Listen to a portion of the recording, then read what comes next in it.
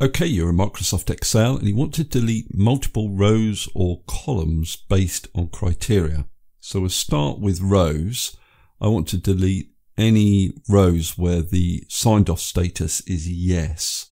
So what I'm going to do is click somewhere in that column, Control F on my keyboard, and you need to make sure your criteria is in the Find What box.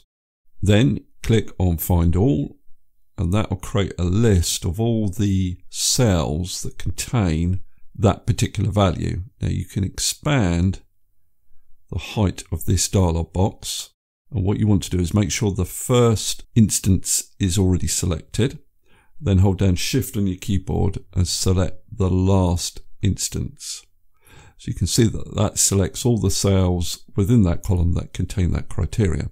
So you can then close this dialog box and then use Control- on your keyboard, and that'll open up the Delete dialog box. What you need to do is select entire row, click on OK, and all the rows are deleted.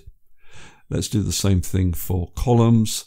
We want to delete any columns with a heading Northeast. So we click into that row, Control F, type in your criteria, find all, expand this if necessary, make sure the first found item is selected, Shift, click on the last found item, close the dialog box, Control-, delete entire column. Okay, that's all I wanted to cover in this particular video. Hopefully that's useful. If it is, please give me a thumbs up and subscribe, and I'll see you next video.